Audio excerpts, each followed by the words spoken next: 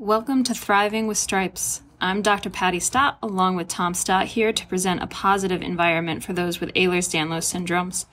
With a grounded background in research, we're here to provide education, support, and empowerment to understand how to thrive as a zebra.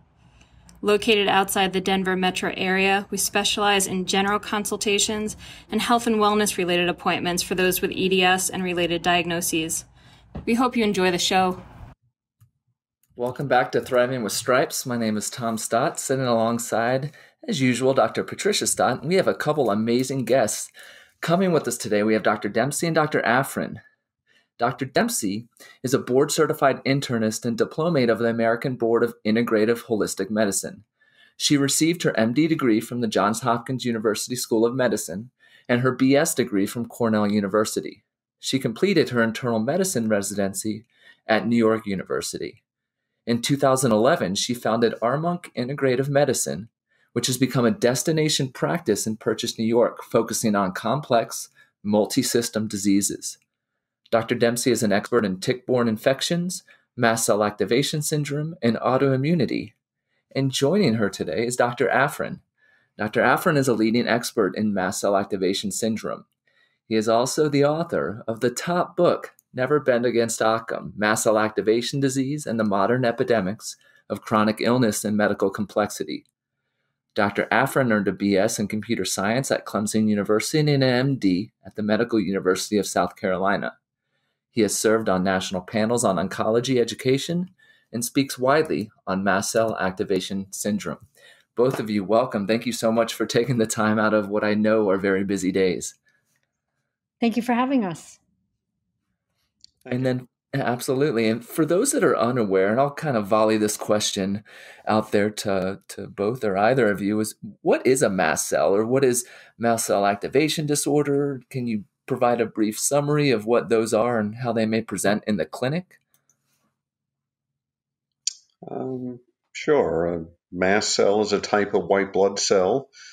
It's one of the least common types of white blood cells. You'll find far greater numbers of all the other types of white blood cells scattered about a person's body. But the mast cells are an integral part of the immune system,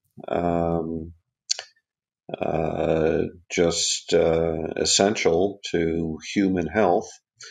Their job is to just kind of sit quietly, scattered fairly sparsely about all the different tissues in the body, just sensing for any assaults upon the body. And as soon as they sense an assault, they swing into action by immediately producing and releasing a wide variety of very potent biochemical signals that we generically call mediators, the mast cell mediators, that are released by the mast cells and diffuse out into the various tissues and signal other cells to adjust their functioning as needed to help the body overall resist and recover from the assault. And as long as the mast cells are normal and functioning normally and producing and releasing the right mediators, the right amounts, right times, right durations, right places in the body, then that helps us stay healthy. But sometimes they start misbehaving, and there can be a lot of reasons for that. And when they start releasing the wrong mediators, wrong amounts, wrong times, wrong durations, wrong places in the body, the other cells and tissues receiving those signals, they don't know they're getting the wrong signals. They're just biologically programmed to react in a particular way when a particular mediator comes at it. So the situation you get with a mast cell activation disorder is a situation with a lot of different tissues and cells and systems and organs throughout the body reacting in ways they shouldn't be, doing things they shouldn't be, and that doesn't help the body resist and recover from anything. It doesn't improve health. It just subtracts from health. When you have tissues in the body doing things they should not be doing. So that's the essence of a mast cell activation disease. They're, in general, we break that category down to a very rare type of mast cell disease called mastocytosis, in which you have not only the situation I just described, but also a grossly excessive number of mast cells. The mast cells are just proliferating out of control. It's kind of a cancer of mast cells, though fortunately, in most of the fairly small number of people who have it, it tends to be a pretty slowly progressing cancer. And then there's the other type of mast cell activation disease that's far more common. And that's a situation where you have the inappropriate activation of the mast cell, so inappropriate production and release of the different mediators with relatively little excessive proliferation of the mast cells. So the increased numbers of mast cells is fairly modest, nothing close to what you get in mastocytosis. And that disease, mast cell activation syndrome, or MCAS, from what we've been learning in the last decade or so, seems to be far more prevalent than mastocytosis. I think of that, and what you just said is it's almost like the person that maybe has a handful of drinks throughout the week, not knowing the cumulative effect of that alcohol on the system overall. It's almost just as dangerous as the other one in terms of chronic disease and long-term health, because a lot of these people don't even know they have it going on in the background, would you say? Well, especially since the profession of medicine didn't even start to understand the disease that MCAS exists up until just about a decade ago, then I think we have to presume that the great majority of people who have the disease have not yet had it recognized or definitively diagnosed. It's an educational issue. Come back in, I don't know, 50 years, and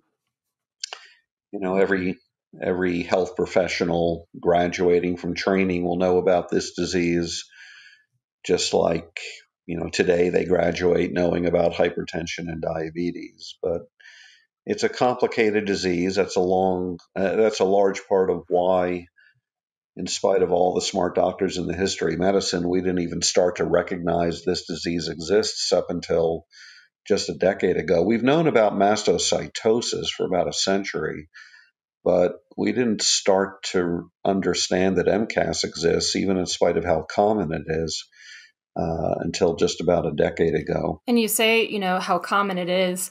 What are there current statistics on the prevalence right now in the general population? There are various published estimates, but the one I feel is the most reliable, supported by the best data, even though admittedly it still is a pretty small body of preliminary data, is suggesting this actually might be present in as much as 1/6 of the population, about 17%. That's a big percentage. And that's a huge percentage. And on our end, we're not in necessarily a place to be able to test patients if we think that one of our clients might have something like mast cell activation syndrome. So what are your current thoughts on testing? We've kind of heard the gamut of, the very strict regimen of testing being done. Then we've also heard of some people that basically test by actually taking the medication first and being prescribed antihistamines or even gastrocrom to see if that does anything for them. What are your opinions on testing and the process of getting somebody started?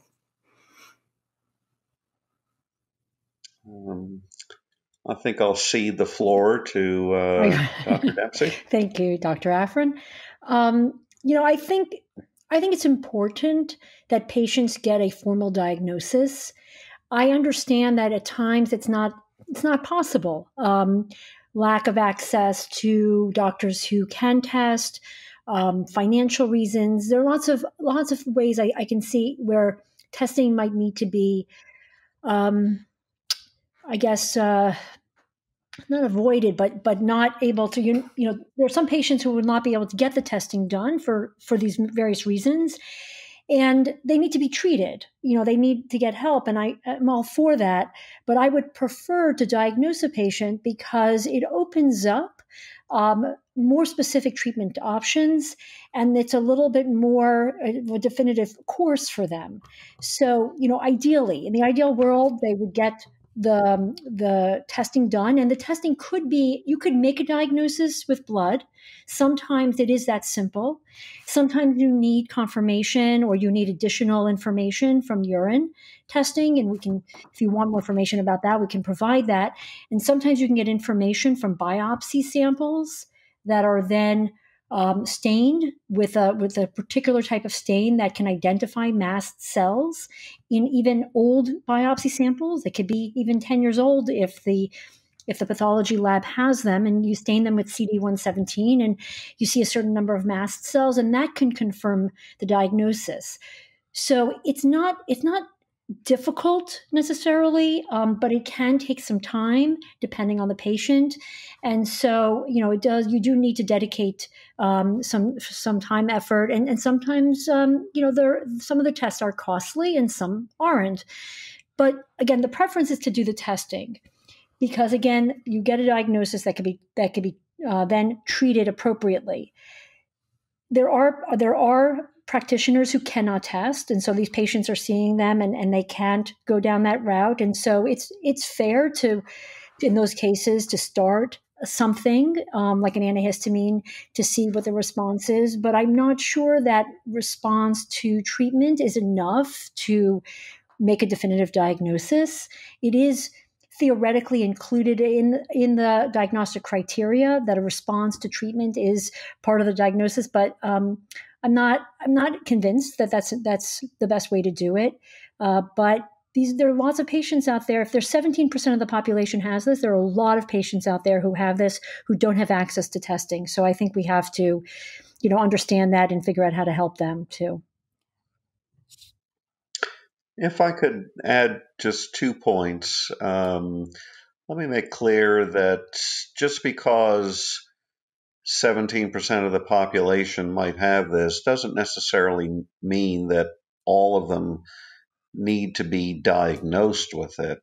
It could easily be the case that a significant proportion, perhaps even the lion's share of that 17%, have it fairly mildly and therefore may not gain anything significant by pursuing the complex and often expensive evaluation needed to be diagnosed with this. So let's not go thinking that everybody who has it necessarily has it bad enough that it needs to be diagnosed. The other thing I'd like to point out, to follow up on an excellent point that Dr. Dempsey hinted at, is that especially in these early days of medicine's recognition of the existence of this disease, it's very common for mast cell activation syndrome patients to have been chronically, mysteriously unwell for years to quite often several decades prior to diagnosis, and quite often with such persistent mysteries as to why they continue to be symptomatic despite so much investigation being pursued and turning out to be negative, and so many treatments being tried empirically and nothing really helping much, these patients often come to be suspected of being psychosomatic or hypochondriacs. And so I think the point that Dr. Dempsey made about the preference for making a definitive diagnosis is just crucial to not only these patients, helping them to understand that no, they're not crazy. There really is a quote real unquote disease at the root of their symptoms, but also to help their doctors understand that there is a real disease at the root of this. So, yes, testing can be challenging, but I think there are a lot of upsides to finally pinning down that this is what's at the root of the patient's troubles.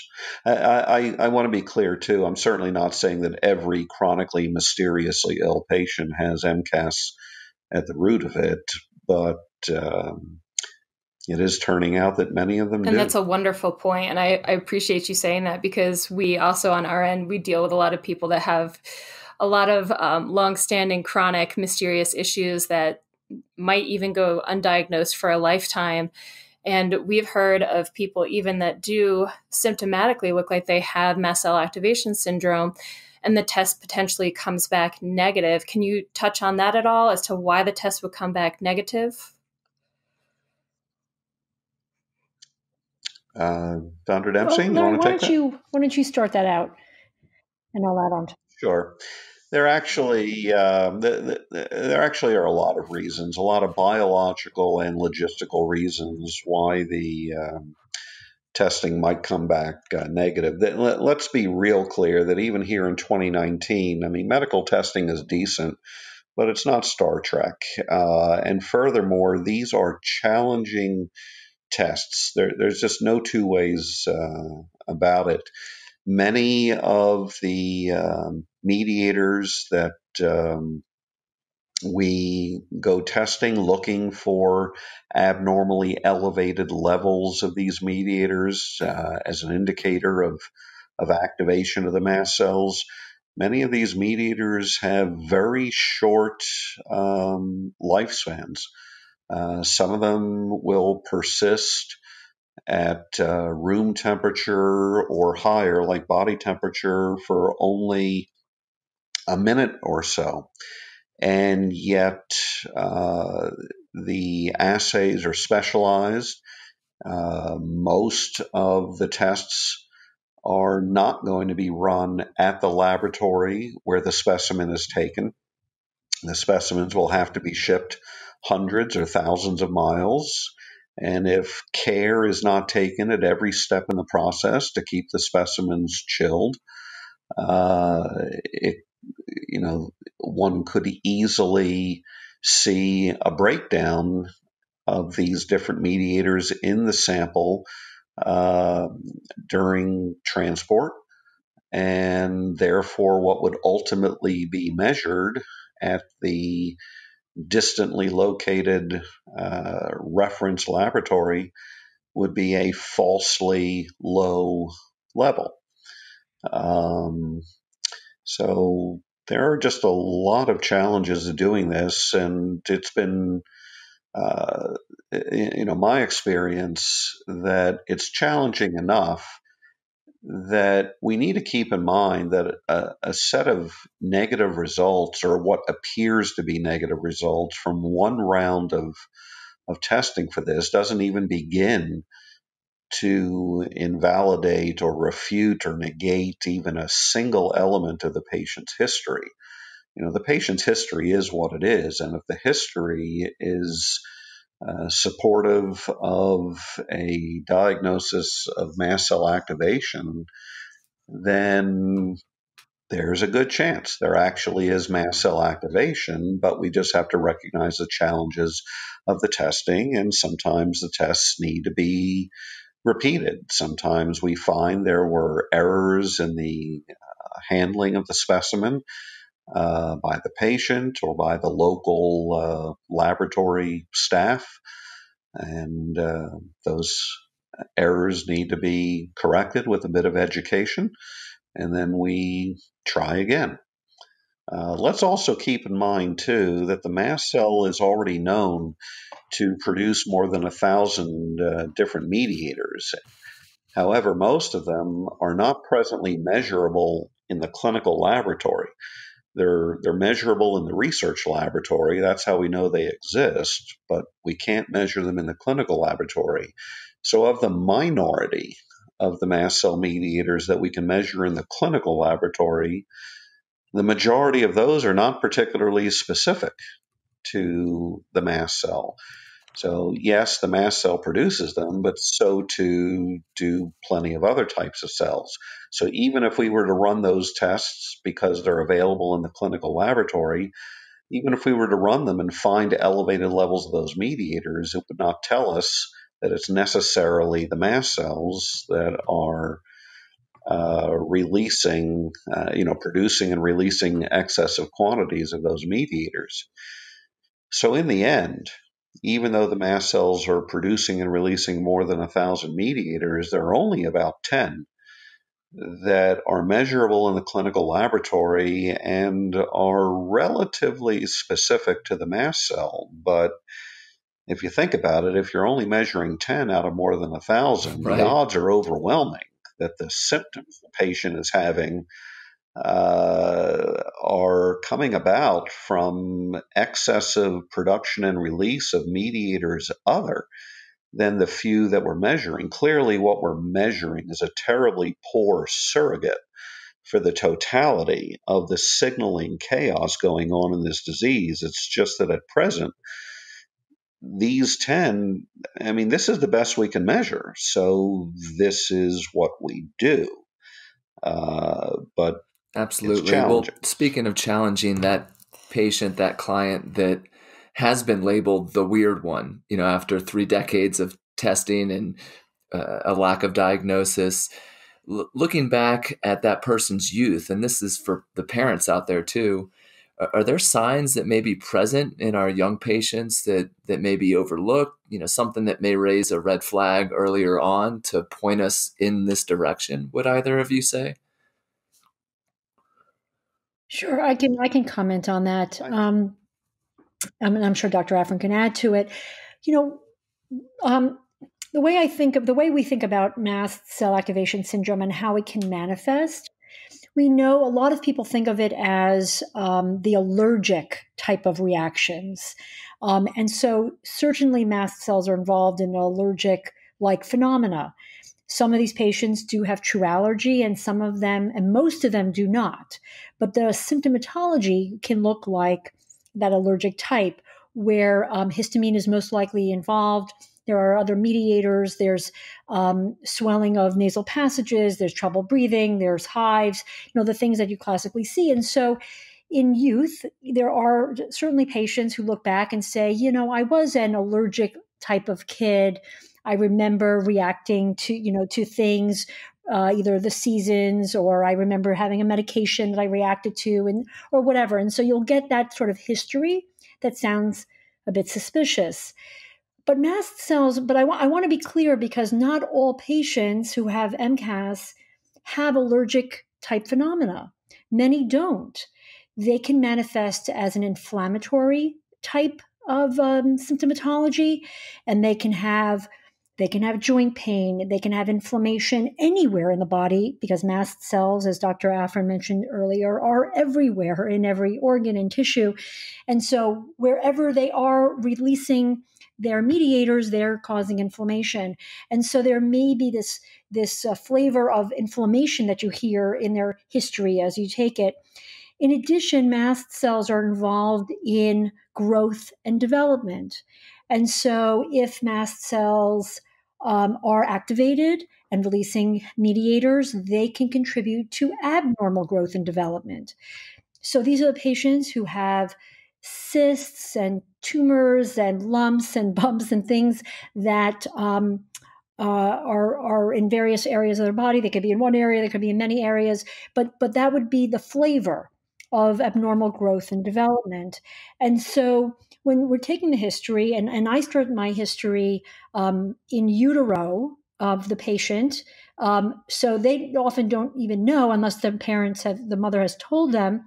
But what is happening while they're in utero and what their environment is like is going to impact their immune system and everything else. And so I start the history there, and I walk all the way through, all the way to the present. And so when you get the history in that way, you can start to see certain symptoms, certain flavors of allergic type phenomena, inflammation, or aberrant growth and development over the course of their life that will help you to determine that this is a possible diagnosis, and then obviously take you on the route to testing and treatment. So that's how I look at it.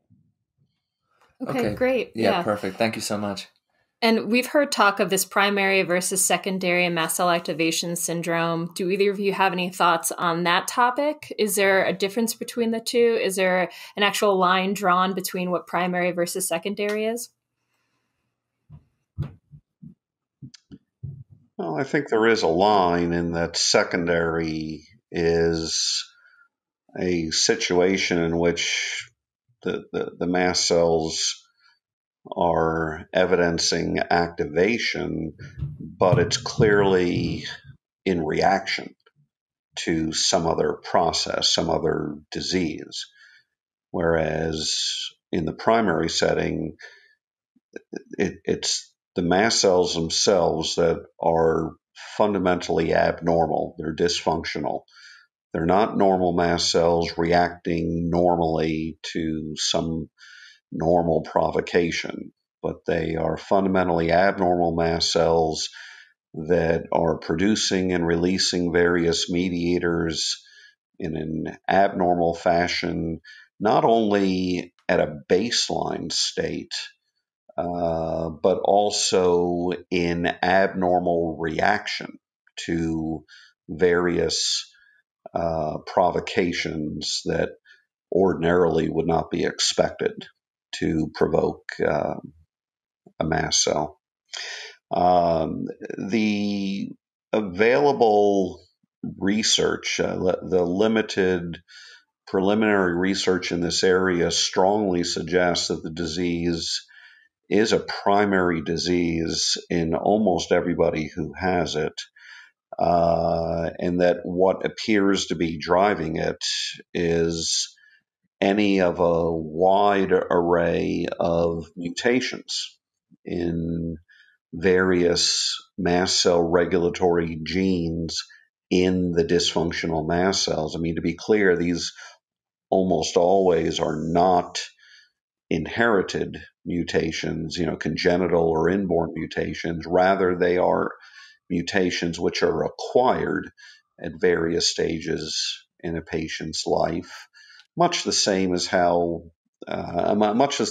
is the case with the mutations that drive cancer. It's just that in cancer, the mutations drive, grossly excessive reproduction of the mutated cell, whereas in MCAS, the acquired mutations are driving inappropriate activation of the cell. The problem is that the very specialized genetic testing that's needed to detect these mutations, which, by the way, are not even in all of an MCAS patient's mast cells. They're just in a subset of the patient's mast cells. But the very specialized genetic testing needed to detect these mutations is presently available only in a limited number of research laboratories around the world. There actually is no clinical laboratory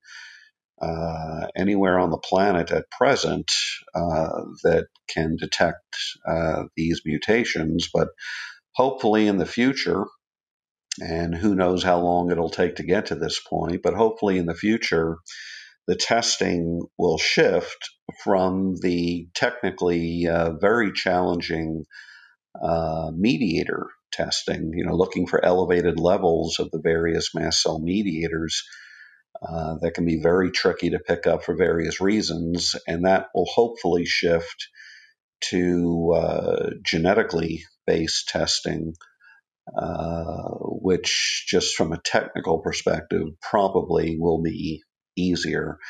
But first, the various clinical laboratories that do genetic sequencing, they're going to have to pick up these specialized techniques from the research laboratories. So that almost goes to Dr. Dempsey's point about that young patient that kind of paints that broad stroke of inflammation throughout childhood, and then bam, perhaps there's some significant traumatic event, and then that gene gets expressed or that mutation is acquired, and then it goes from there. Yeah, the overarching pattern of the disease is fairly similar between youngsters and adults. The disease is a chronic multi-system illness of general themes of inflammation. That's the universal constant across all MCAS patients. They all have chronic multi-system inflammation, and then plus minus allergic type issues, as Dr. Dempsey described. Many of them have allergies to various degrees, but actual anaphylaxis is only found in a minority of them. And then there's another plus minus. And again, I'm saying plus minus on these issues because there are plenty of mast cell patients who don't have a speck of allergy to them, just like Dr. Dempsey said. And then there's another plus minus regarding the issues of abnormal growth and development in assorted tissue. So it's the same overarching themes across the entire age spectrum.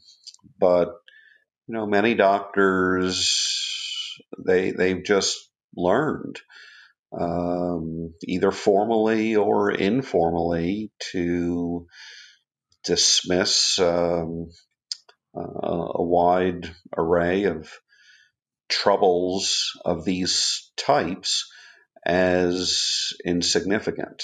And it's often difficult in the press of a busy clinical practice to to be able to take the time to step back and look at the big picture of what's happening in a patient and recognize that this patient is having a good bit more in the way of inflammatory and allergic and tissue growth abnormality problems than the average patient, whether young or old, and that perhaps there is something else going on in the patient that is kind of a unifying root to most or all of the more superficially appreciated problems in the patient. Makes sense. So we've had a few patients recently denied and also some approved for IVIG. Perhaps Dr. Dempsey, can you talk a bit about the use of this with MCAS and maybe how one might go about, getting the insurance to help out?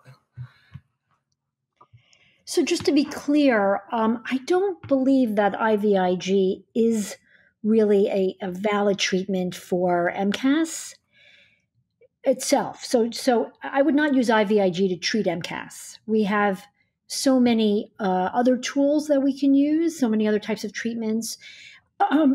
Excuse me, and there are some challenges to using IVIG.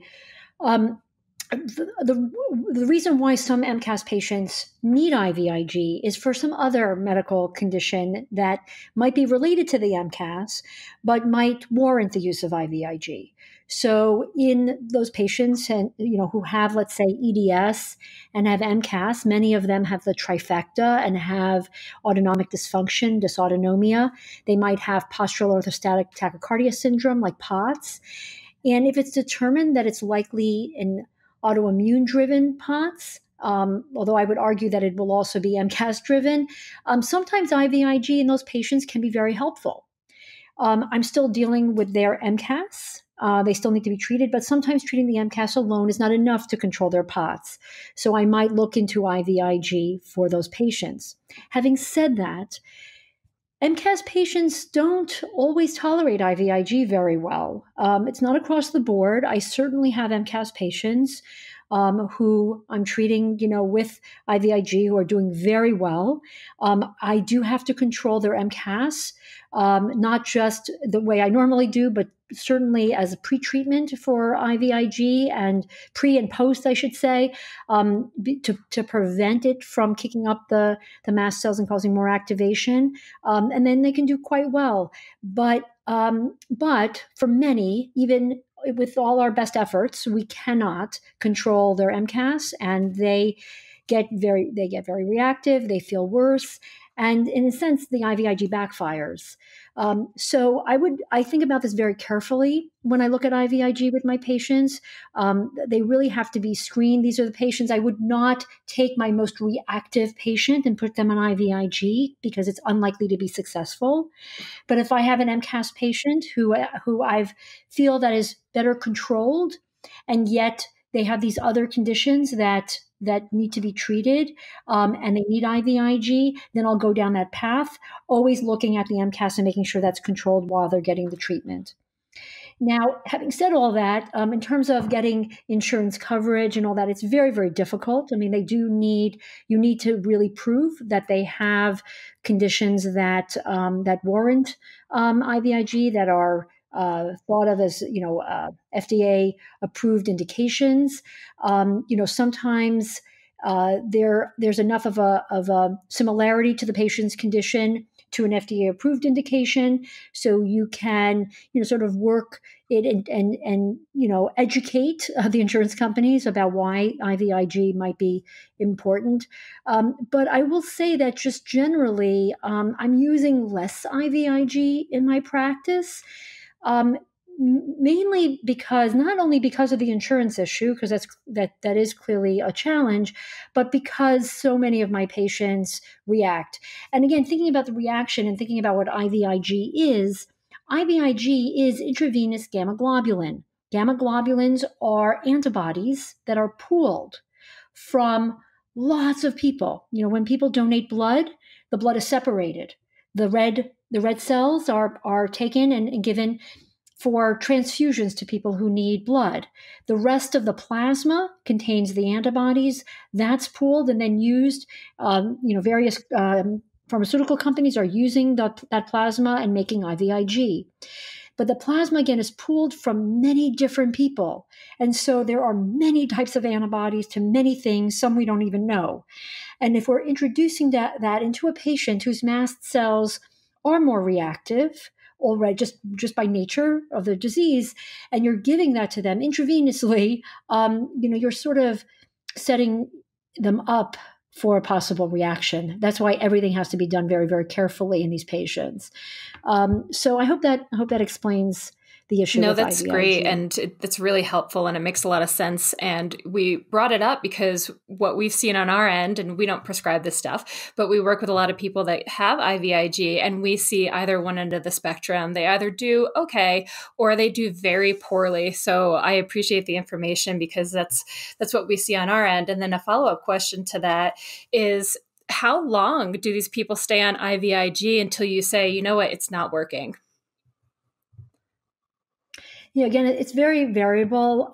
If they try once and they have an anaphylactic reaction, I'm not going to be keen to doing it again.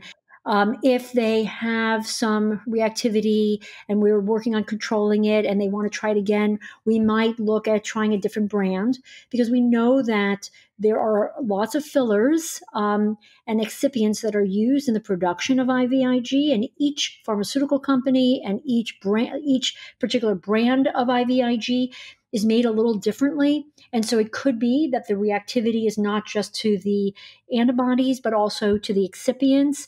And so sometimes we have to change brands and try it a different way. And sometimes we have to give smaller dosages and see if that helps. Sometimes we have to give steroids or Benadryl, or, again, there's so many different ways to do it. So, how long do you do it for? It depends on how much you think that patient really needs the IVIG.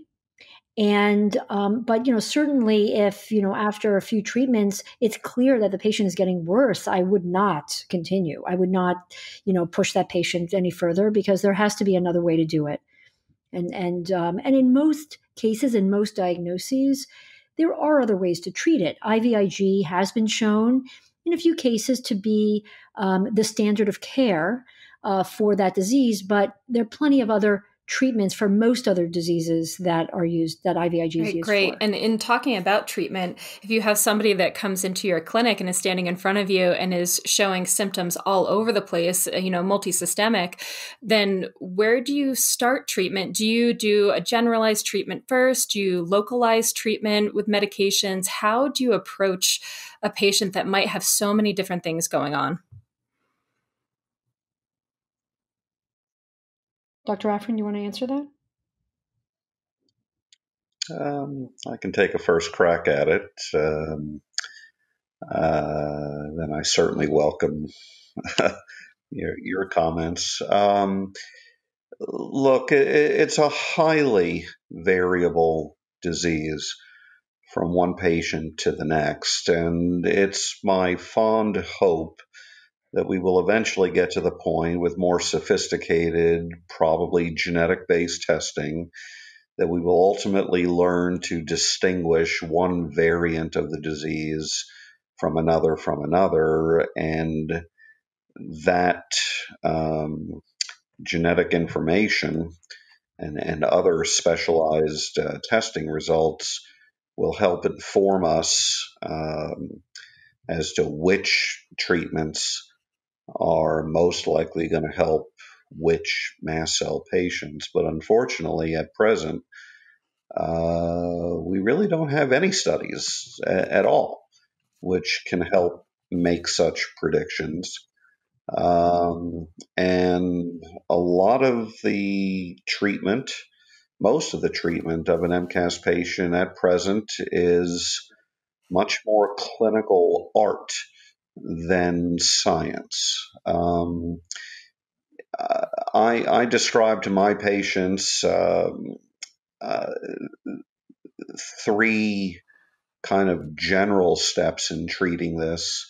Step one being first of all, even before I describe steps in treating this, I explain to my patients the very important principles in treating such a complex and variable disease. I explain to them the need for the patient and the treating doctor to put forth a lot of patience and persistence and a very methodical approach in stepping through the trials of the different treatments for this disease, stepping through the different trials one at a time as much as is possible, for the simple reason the moment either the patient or the doctor starts making two or more changes in the regimen around the same time and the patient gets either better or worse, you're just not going to know which treatment, which change in the regimen is actually making them better or worse. And it's a real mess to sort it out at that point. Now, obviously, everybody in life from time to time faces emergencies where they've got no choice. They and their doctor have no choice but to make multiple changes in the regimen around the same time. I mean, that's life and you deal with it.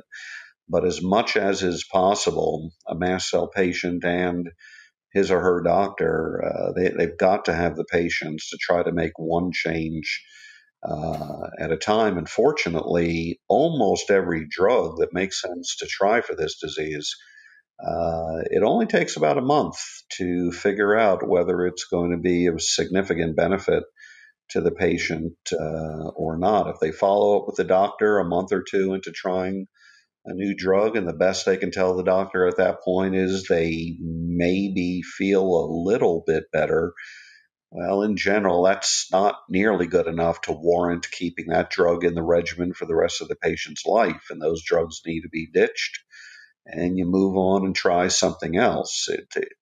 When the patient and the doctor together stumble across the particular drugs, that is, the particular molecules that happen to be the right molecular keys for fitting into the particular molecular lock that is the individual patient's particular variant of this very complex, highly variable disease, they usually come back in just a month or two, and the doctor walks in the exam room, and it's immediately evident that at least some of the patient's symptoms are substantially improved.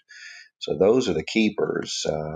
Everything else we ditch and we move on. So those are the principles of this: patience, persistence, and a methodical approach. And then the steps I describe to my patients in treating this. Step one actually is no drug at all. Step one is to identify the triggers of the patient's dysfunctional mast cells as precisely as one can, and then do one's best to avoid them, for the simple reason that it's kind of hard for any drugs to gain good, sustained control over dysfunctional mast cells when the patient is simultaneously and persistently ingesting or otherwise exposing himself or herself to a trigger.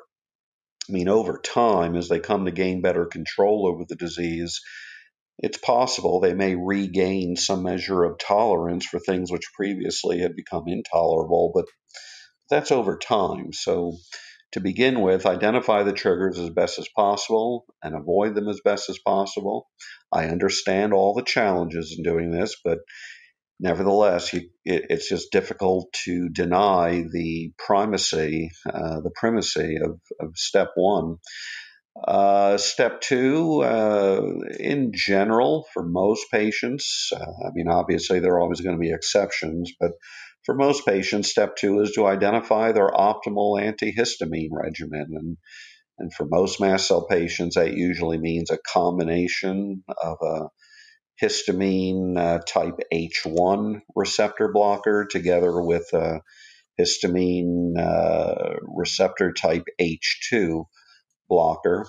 The two of them together often achieve better control of mast cell activation than either one alone. And sometimes it does take a good bit of tinkering, trials of the various available H1 blockers and the various available H2 blockers until you find the particular H1 and the particular H2 which will best serve the individual patient. And then steps 3 through N are to try, and then try some more. The many, fortunately, great many other drugs which have been found helpful in various mast cell patients. As a doctor becomes more experienced in managing the disease, he's probably going to begin to pick up some sense of which drugs tend to be helpful for dealing with particular types of issues in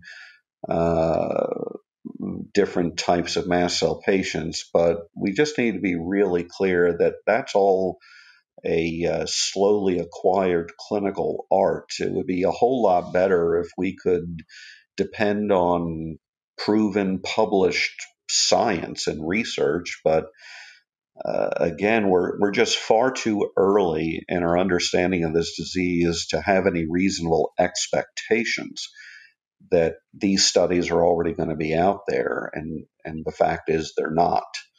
So I'm sure it'll all come in time, but for right now, it's a lot of art in trying to identify which drug is going to be best that's try great, and I really next much so in the appreciate individual patient. the positivity and the painting the picture that, look, this is going to be a long-term project, so that right up front the patient understands that it's going to be some work, and to have, I think that expectation is important, especially for the person that's been given a bunch of one-off drugs throughout their life that's supposed to be the golden ticket, and now this one's going to help out, and kind of having that understanding. But outside of medication, in that positivity, that positive mental attitude and outlook, anything that you also recommend to somebody that's possibly dealing with MCAS, maybe really low grade aerobic, work, walking for mitochondrial restoration, anything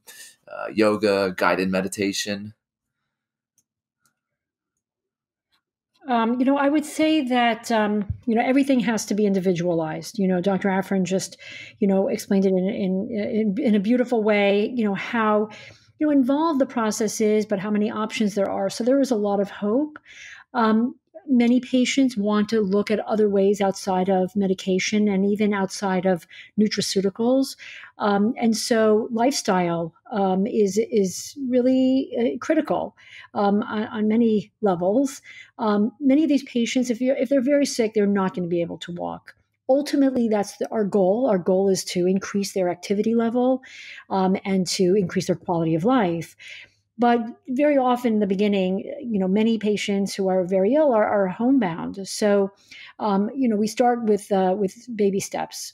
I love meditation and guided meditation. It works for some patients. Some patients don't have the patience to meditate. They don't know how to. They're overwhelmed with the process.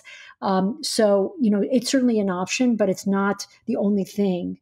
I really am very impressed with. There are several programs out there that look at retraining the brain, so to speak, and one program in particular is called DNRS, Dynamic Neural Retraining System, and it's a real powerful tool that some patients seem to have really good results with.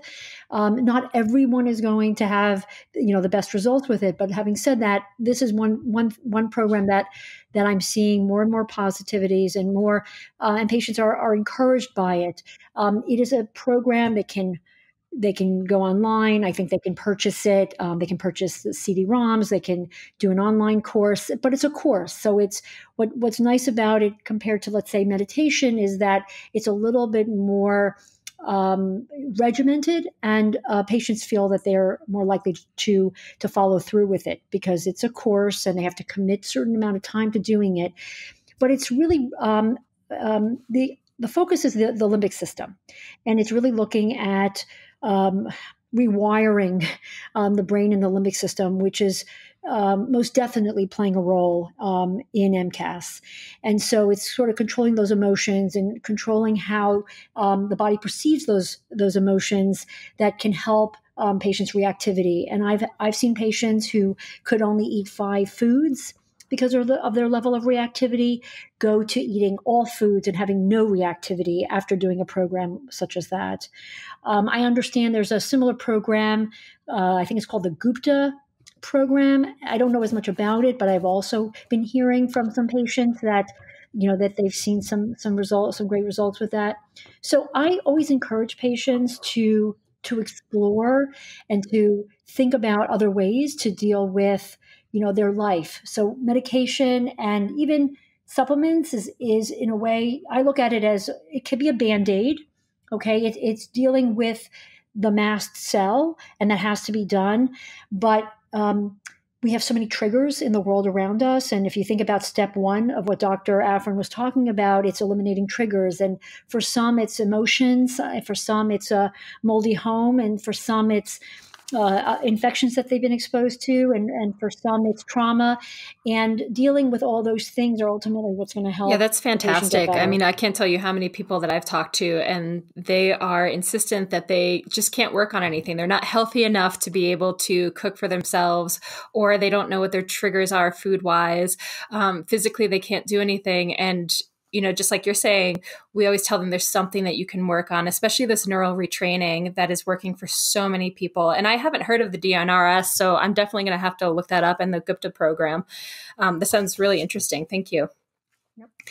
And one of the things that I have brought up to me a lot, and I've explored myself, is histamine.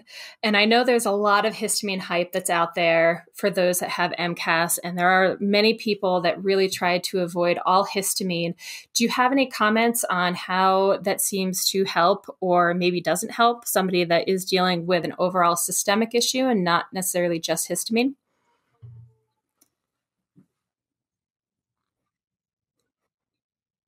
Very good.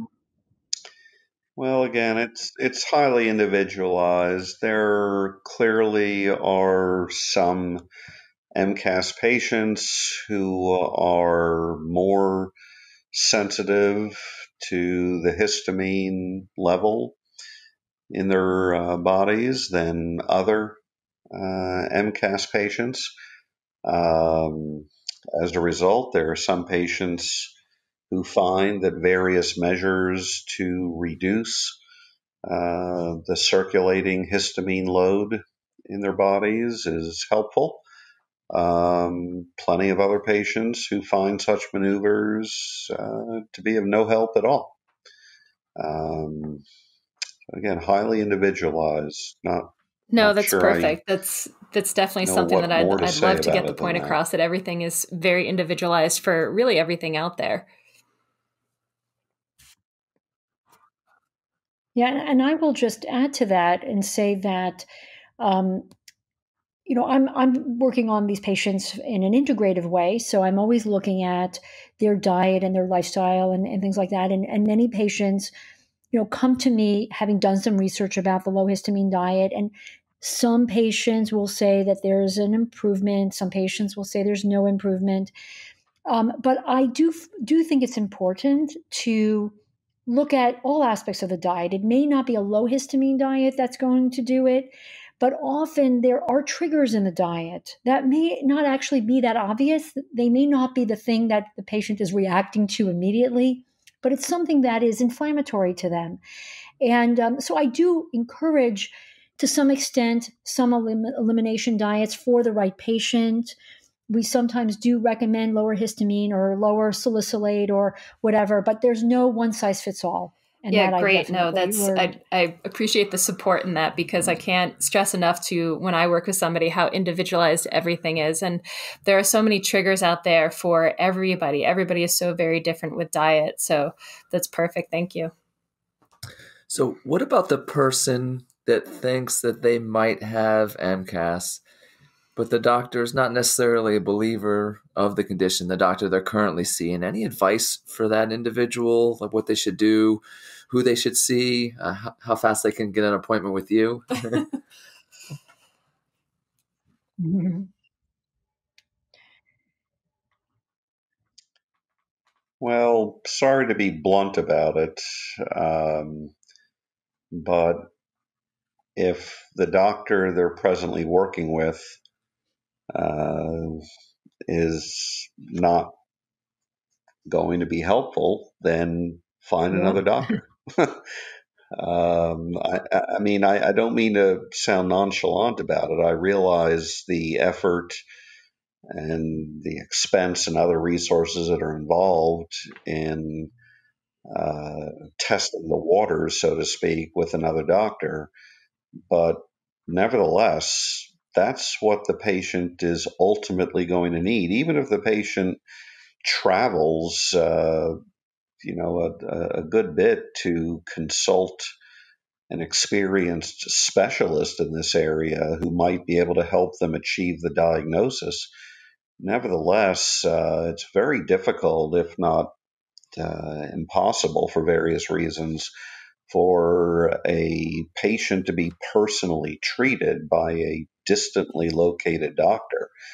So the consulting specialist more likely is going to be able to provide a number of recommendations for treatment, but it's still going to be a local doctor who's going to be implementing those recommendations and issuing prescriptions for the various prescription treatments that ought to be tried. So, in the end, the patient is still going to need a local doctor who, even if that local doctor is not already familiar with the disease, nevertheless, the doctor needs to be willing to learn about this and willing to at least try to help the patient deal with it. And I do appreciate that such doctors probably are in the minority, but it's also been my experience that for most patients, kind of regardless of what country they live in or whether they're in an urban or a suburban or rural location, if they're sufficiently diligent with trying the various doctors in the area, they're usually able to identify some doctor who's willing to learn and willing to try. And of course, the benefit to that doctor is that once he comes to understand what MCAS looks and smells and feels like, so to speak, he's probably going to quickly begin recognizing the presence of the disease in a number of his other chronic, mysteriously ill patients. And at that point, he's gained the tools to diagnose and treat the disease, and he can start helping a number of his other patients who previously were probably. I think that goes to your point as well about the continued education of our medical community and how you're going to get men and women coming out that will just know more about it and will be on the lookout for it and aware of it, and not just happening across these patients, but that will actually have some tools in the toolkit to use to help them out. And I'd like to present a little bit of a scenario, and not to specifically call any practitioners out, but we've had a few that I've seen and talked to in, not necessarily in the local area where I am, but they are seeing a doctor that specializes in mast cell activation syndrome. And partway through their treatment, they're now being told that that's not what they have. And their whole plan of care is now being changed because it seems like what was being done was not working, even though they had positive tests previously from other doctors that showed this mast cell activation syndrome in the urinalysis or the other tests that were done. So I guess it's a very broad statement I'm making, but is there any suggestion for even the medical practitioner that is almost going back on the original diagnosis, or for that patient that thought they had somebody and is now very lost? I know that you said to find a doctor in the area, but these are, and this is not necessarily one practitioner, I've heard this from a number of different patients. Do you have any even support to give these patients or practitioners on what to do? Yeah. Well, just a couple of comments, and then I absolutely invite some words from Dr. Dempsey on the subject. Number one, we always want to identify the most accurate diagnosis possible. And if, as time goes on in the patient's relationship with the doctor, more data emerges, more findings, more observations emerge that shift the doctor's diagnostic thinking in a different direction, and if ultimately the patient is identified to have another diagnosis that even better accounts for all of what has gone on in the patient, then, and in that case, maybe the mast cell activation really is a secondary issue. Well, that's great. Then switch to treating the more accurate diagnosis. But otherwise, if a more accurate diagnosis has not been clearly identified, then perhaps what's needed at that point is a second opinion. I mean, I don't think there's ever a problem with getting a second opinion. Again, I realize the challenges some patients face in actually getting a second opinion, but in general, there's never a reason to avoid getting a second opinion if questions have arisen as to the accuracy of the diagnosis. Treatment follows, the most effective treatment almost always is going to follow from the most accurate diagnosis. So patients and their doctors should always be on the alert to pursue whatever should be pursued to pin down the most accurate diagnosis. I Dr. Dempsey? completely agree with your statement, and I would say that as far as supporting these practitioners who are in this position where they're confused by the case, or for patients who feel that the practitioner is confused, yes, absolutely, there has to be a second opinion, either by the patient going somewhere else, or those practitioners can reach out to Dr. Afrin or myself. We're happy to help educate. I mean, that's our mission, is to educate more doctors, more practitioners, so that they can treat these patients themselves. I mean, we obviously can't see everybody, so we are happy to help in any way that we can. But I think it's always important for the patient to be confident in the care that they're getting, and that they feel that they're being listened to. And so if the doctor is discrediting some of what they've been going through, and giving them some difficulty in terms of moving to the next step of treatment, then the patient has to advocate for themselves and find somebody else. But that's the challenge. Where do those patients go?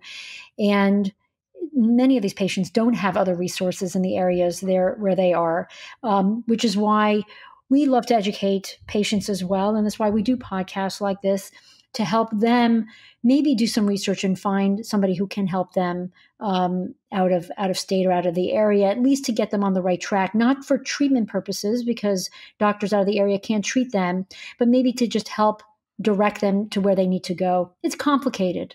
It's so complicated, but I always feel that this is a very disconcerting situation that patients and doctors are in when they're in this situation where they're not sure of the diagnosis. That's great and really valuable information for especially the patient that seems a little bit lost, even when they are in good care. But again, seeking out that original diagnosis, I think that's really great information from you both. Thank you.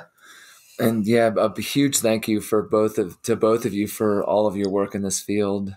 We both think that it's really helped to validate and change and improve the lives for so many out there, countless people that we've come across. So when you have these really complicated issues, having the best, most knowledgeable care is obviously of utmost importance. And since we really believe in the two of you, what's the best way that people can reach either of you or follow along or contact you?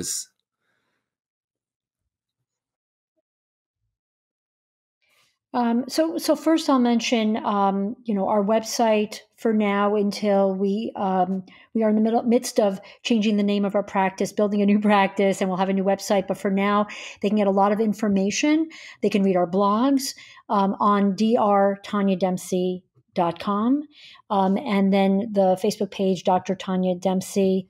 And we post all our podcasts and webinars and Facebook Live events there. So there's always that ability to learn and read and watch our stuff.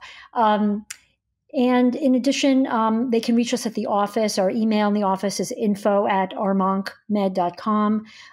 They're welcome to reach out if they're interested in learning more about our practice. They could reach out to see how they can connect us with their physicians. Again, we're happy to consult with their physicians on their cases. Without us we can't work with patients directly unless they're our patient, but we can help the practitioners. And so that, I think those would be the best ways to reach us. Am I missing anything, Dr. Afrin?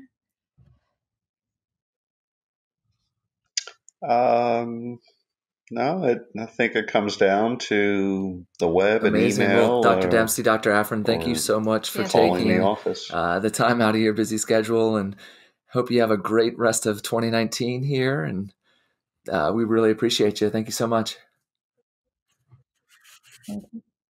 Thank you. Same to you. Thanks for the time. Thank you. Thanks for the opportunity. And listening to Thriving with Stripes. To follow along our journey, click the subscribe button on iTunes, Google Play, Spotify, or wherever you found this podcast. To connect with us, go to our website at elevationwellness.co. We're also on Facebook as Elevation Wellness and on Instagram under the handle elevation_wellness_co. Until next time, zebras.